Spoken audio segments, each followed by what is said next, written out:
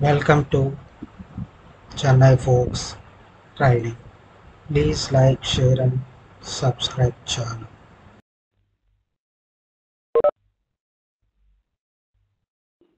So here, whenever you are having a two dimensions, whenever you are representing a two dimensions data, you cannot use more than one measure at that time. If you wanted to represent a more than one measure, you have an option called tooltip. So whenever you use a tooltip, you are able to see everything is displayed as part of your tooltip. Okay, so that is what I referred as two dimensions. More than one measure will not be possible. If you have, you can use it at tooltip, so that it will not change the structure, but whenever you hover it is going to get the data displayed. So these are the different combinations that you can work whenever you are working with any visualization. Okay, so don't try to use it more than two dimensions at a time, or don't try to use more than two dimensions whenever you are using a two dimensions, or whenever you are having a multiple measures, don't try to use the two dimensions. So this is what the basic principle. And now here the focus mode, you know that what is the focus mode. And let me remove all these things. Whenever you have two dimensions and if you want to represent a more than one method, then you will use a tooltip. Wherever you see the tooltip, wherever you see the tooltip, the same concept is there. Even for a donut, like even for a gas also, we have a tooltip is there. I didn't cover the same concept. Now you have the minimum, maximum, target value. Other than that, if you want to represent something else, okay, you want to represent.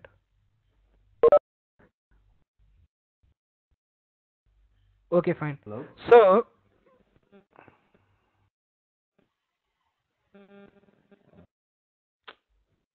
fine. So if I want to represent some profit percentage, or how much money that I need to get, which is nothing but the difference between these two things, I'm able to represent what is my target and what I achieved.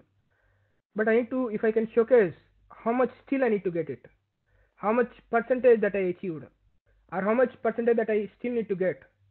If I can showcase that one, that is really good. Do you have the options for it? We don't have. Where you can represent that one? That can be represented with the help of a tooltip. You need to calculate them on your DAX expressions, and you can represent with the help of a tooltip. Fine. So that is what the tooltips option. Now here, export data, you can export it, see the data associated with that visualization can be showcased. And if you want to remove it, if you want to highlight it, or if you want to sort it based on a state name, you can sort it. And sort by amount paid, if you want to sort based on the amount paid, you can sort it. This sorting will be showcased in a anti-clock direction. Always remember that one. So anti-clockwise direction, that will be represented. Whatever you can see, like this side only. That is what sorting is available. And the properties available here are legend. If you want to enable legend, you can enable it. Legend is nothing but what color represents what. Here it is, we are using a like a dimension with the three different values. So three colors are there. What color is representing what is displaying here, and where you want to represent, top or a bottom or a left or a right or a top center or a bottom center or a left center, wherever you want, you can specify that one. And the title, you want to enable a title, which means the column name. By default the column name will come. By default the column name will come from where you are getting these values, or you can specify your own value there. And the color, what color you want to represent for that legend values.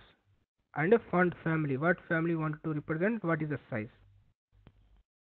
That is what legend configuration. Data colors, by default those colors are came. If you want to change the colors, you can change it from here. Whatever the color that you want, you can change it. And detailed labels, detailed labels, you have three types of labels are there mainly. Those are category. Category is nothing but the value, column value. So if I represent a category, each dimension, like each category, what it is representing. It's a Maharashtra, Tamil Nadu, Andhra Pradesh it is representing. You want to display the category names, or you want to represent the value. Let me increase the font first of all. You want to represent a category, or you want to represent a value, or you want to represent a percent of that 100. What you want to represent, you can select it here. Those are the first three things. Second one, category with a data label, category with a percentage will be available, and a third one, those three things will be available, like data label with percentile, and those three things if you want to represent, you can represent here: category, value, and percentage. That is what detailed labels. And the title, background, general, and border are same, whatever we had a discussion. So this is a pie chart. If you want to represent your information through a visualization, the basic visualization that you have is pie chart. Pie chart and bar chart. The pie chart is this one, and the configuration we already saw. Whatever you can do with the pie chart, these are the things. Next to it, we have a donut chart is there. It is having 100% the same configuration, but the only thing is the way of representation. The way of representation. So that is going to fill a complete circle, and it is going to have the different shape, different visualization. See, let's assume you need to represent a 5 visuals. You cannot use a 5 pie charts, right? So the same way, whatever you can represent in a pie chart, that can be represented with the help of a donut also, and the same configuration which are available with that pie chart. So all the options are same. At the time of practice, you can verify everything. So we have legend, values, tooltip, and details. Details is nothing but a second dimension. If you want to provide a second dimension, you can use it here. Okay, and remaining all configuration is same, pie and a donut. That is about donut chart. The way of representation is different. It is a different visualization. That's it. And tree map chart. Tree map, it is having one extra new option called color saturation, and so it is another visualization to represent the data. Here you have a group is there. The group also same, first dimension. What is your first dimension? My first dimension is state, and the second one is the amount paid. And if I want to represent another dimension, city name, if I want to represent a measure, it will not be possible. It will be overridden. It will not be possible. Till here, the concept is same. And if you want to represent something, you have amount like tooltip is there. When you hover it, you are going to get displayed. Now, color saturation is there. The color saturation is nothing but whenever you want to represent the values with the color without changing the structure, with the color only you want to represent. At the time, color saturation concept is there. Whenever you have a high value, high color will be displayed. Whenever you have low value, the color will get saturated. Now, if you want to use it,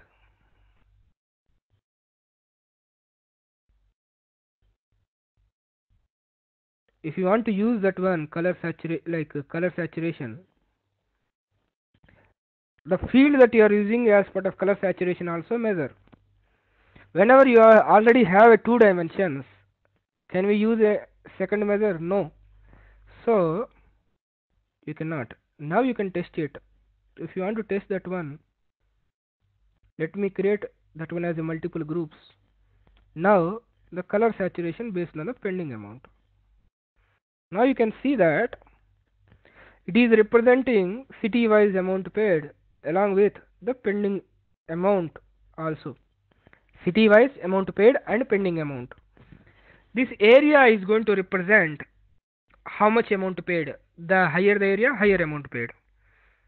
But the color is representing pending amount. Higher the color, the higher pending amount. So you can see 38, you can see 28, 19, like 2, and 920, and here 1000.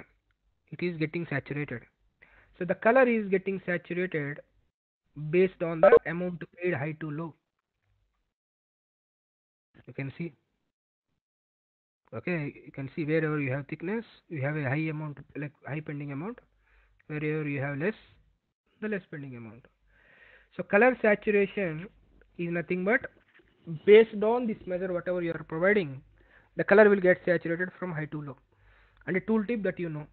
Okay, so what you need to understand is the color saturation whatever you are using, that is also comes under a measure, that also will applicable all the points that we discussed here. It will be considered as a measure. Now the configuration, like focus mode that you know, and export data, show data, remove spotlight that you already know. Legend, even if you enable a legend, which will not make much sense. Why? Because we used a color saturation, the color will get saturated, that value solid is getting displayed. But anyways, legend configuration I already explained. And data colors. Data colors previously you observed for each category you have separate color, right? But here it is different. Why? Because based on the value the colors are getting changed. So you can specify what is the minimum value that you want to consider, what is the maximum value that you want to consider. Let's assume, one second, fine. So let's assume this color by default the color saturation will be taken care by the Power BI. But let's assume I want to set my own limits. What is the maximum value? What is the minimum value? At that time, let's assume my maximum value of a pending amount is 1000, which means if I get a 1000, I am fine with that. So that, see, wherever the 1000 is there, wherever more than that 1000 is there, you are able to see that color, which means all are in safe zone. You can specify the minimum value also. Let's assume the minimum value for that amount paid is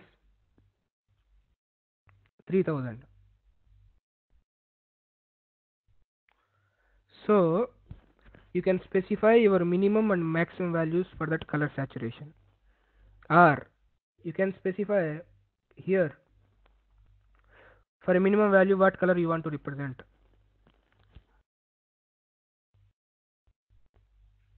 Removing this one, for a minimum value what color I want to represent, and a maximum value what color I want to represent, I can showcase. So you can specify the minimum and maximum values limits also over here, so that based on that the color will get saturated. And data labels, if you want to enable data labels, you can enable it.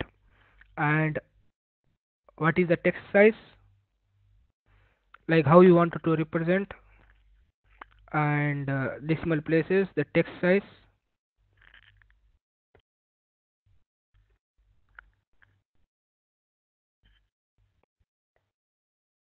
You can specify the text size and font family. Category labels are nothing but these ones. Category labels, what is the text size, and with what color you want to represent, and title, general, background, everything is same. We already had a discussion. This is a tree map visualization. We have an extra property called color saturation. Color saturation, based on the value the color will get saturated. Any questions up to here, whatever the visualization that we discussed so far?